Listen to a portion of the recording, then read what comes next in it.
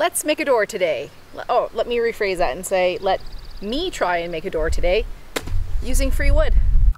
We had our roof replaced last year and all the material came on 2x6 crates. That's what this is here. I hate to see good wood go to waste, so I've picked away at it for a variety of uses, and using it to make a door just seemed like a good idea. After removing all the nails, I ripped them in half on the table saw. So let's go over the things I know about making a door, which is nothing really. I have built a screen door before, which I would say was average, and I've built some pretty shanty kitchen cupboard doors in my cabin. Whether that actually helps me in today's project, I don't know. I think it should be strong. It should be square. It should have a diagonal brace to prevent sag, I guess, or drop. And it should close and it should open. I know that also it should allow for movement because wood expands and contracts, which is why I'm using tongue and groove boards that were given to me. So I'm down here at the shed now. There's the shed.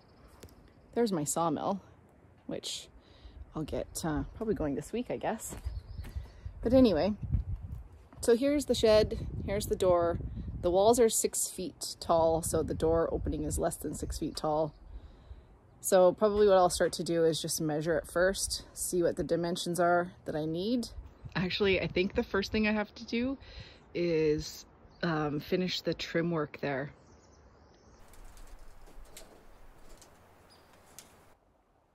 I had stored some wood on the sawmill over the winter, left over from last year, so I searched through that pile and found some hemlock to use here.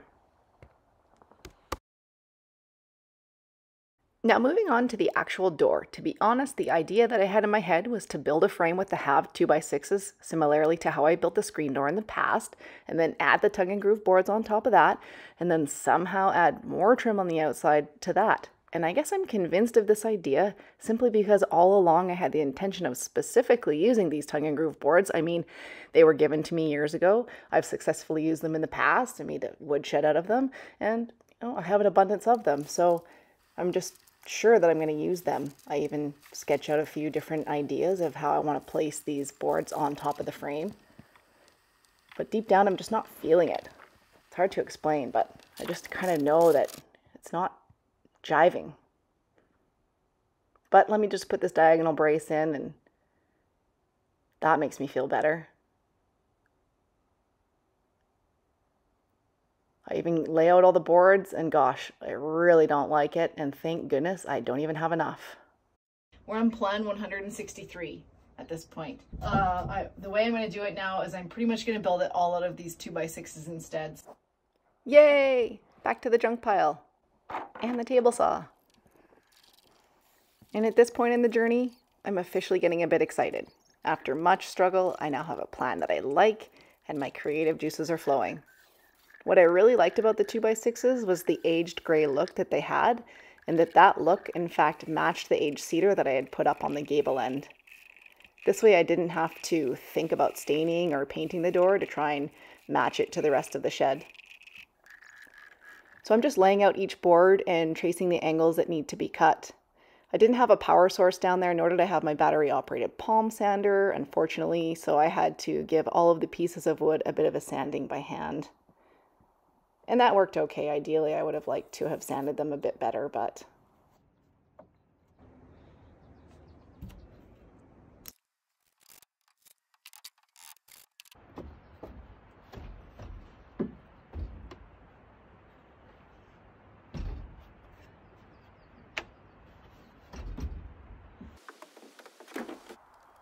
I put a few shims underneath the door and along the side to allow me to put the hinges on.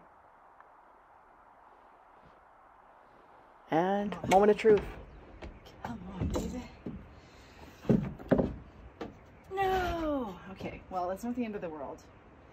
This is proud, I guess, so I'm gonna have to cut some off the bottom. That's okay. I ended up readjusting the hinges, which did help with that a little bit. Okay, there it is. Now let's move on to putting a window inside there. I did have to take the door off to do this. And I just kind of cut, notched a 1/2 inch all the way around. Ended up having to take those 2x6s out to cut the other pieces out, which you'll see here. And just kind of cut out those little sections of wood. I got the window to be a little bit bigger than the opening so that I could place it just in like that. And then I took the little pieces of wood back and sandwiched them into place. When I first got my sawmill in 2018, I threw this on a scrap piece of wood just for fun, and it's kind of stuck with me over the years. So with that in mind, let's make a sign. And just like that, it's done. I spent months convincing my husband that that piece of a broken bandsaw blade would be put to good use. I think I have slight hoarding tendencies from my mom.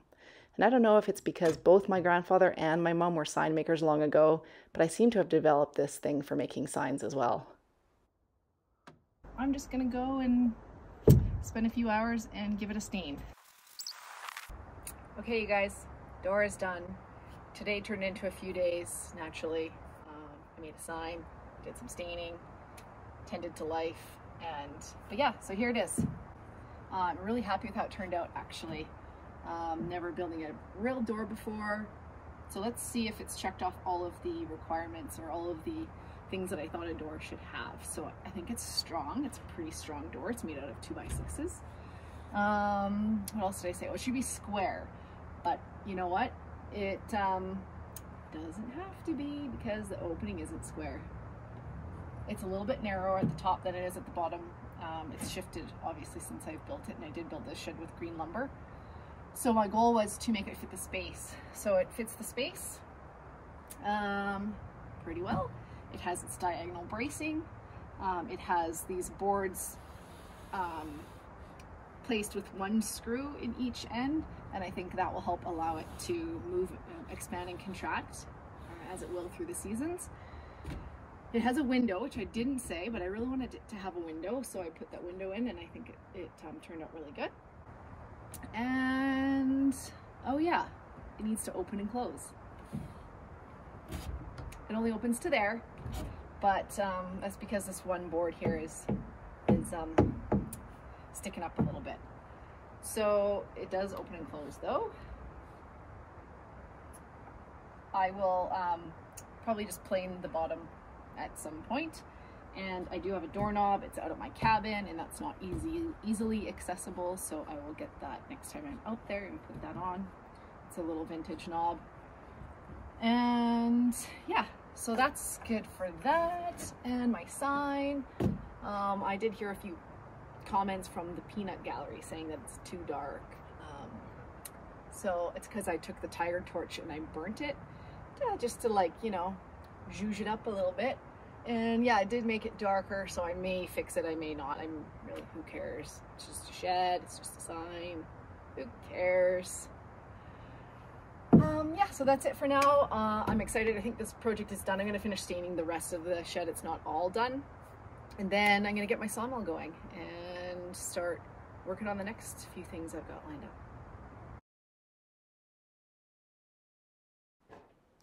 Yeah, so this is kind of cool. We've had this mom come through with her 2 cubs, I think a few times this year. They're eating all the grass down there.